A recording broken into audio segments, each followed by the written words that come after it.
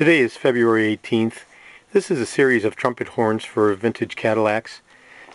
This particular horn right here, which is the all extruded aluminum tube horn, trumpet horn, is from a 1960 Cadillac. This is a latter year model 926 horn, a couple years after.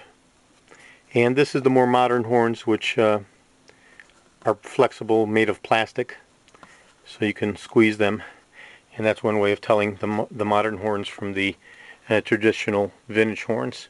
So the 70s are flexible and plastic. The mid-year 60s, such as the 926, continue to be an extruded aluminum-based horn, trumpet horn, and the 1960 is as well. Doing this video for my new Cadillac friend Pericles in Illinois, and this particular unit did come out of a one-owner 1960 car. It does not have the marking, the 949 marking that you're looking for, Pericles.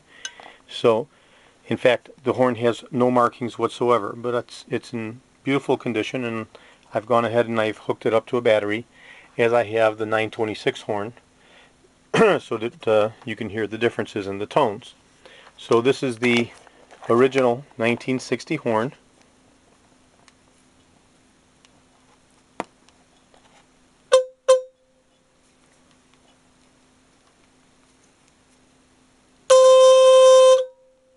Okay, and now I'll toot the 926 variant,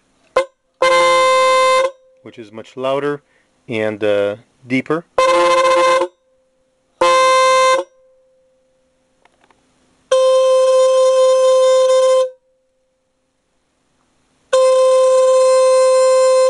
(1960),